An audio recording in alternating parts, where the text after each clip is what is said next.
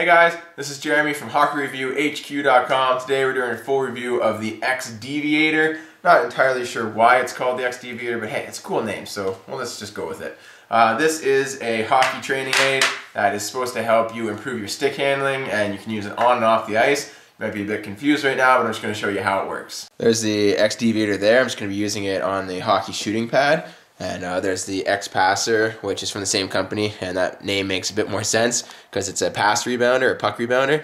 I really like that product, so I have it set up here on the shooting pad and use it quite a bit. And I'm just going to do the full review of the X Deviator. I'm just going to pop this camera on a tripod.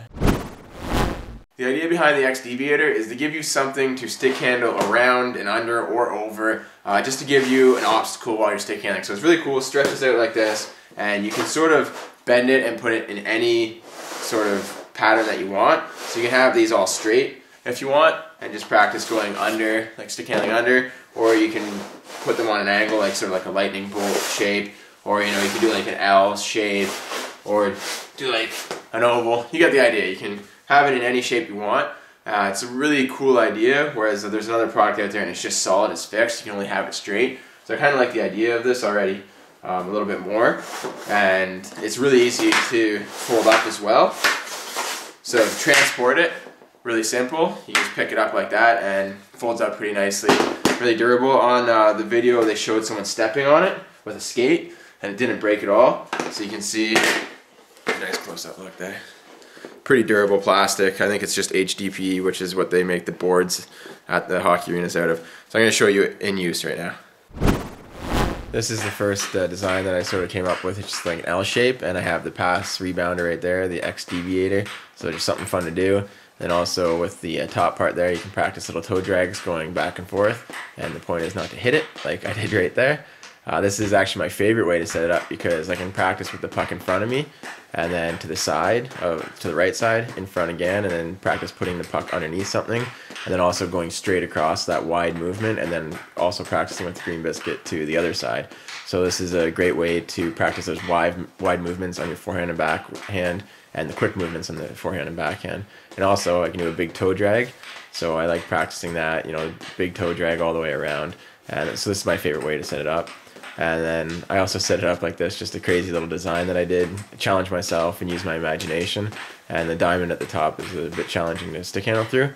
But yeah, just some fun things to do, and I'll just give my overall opinion now.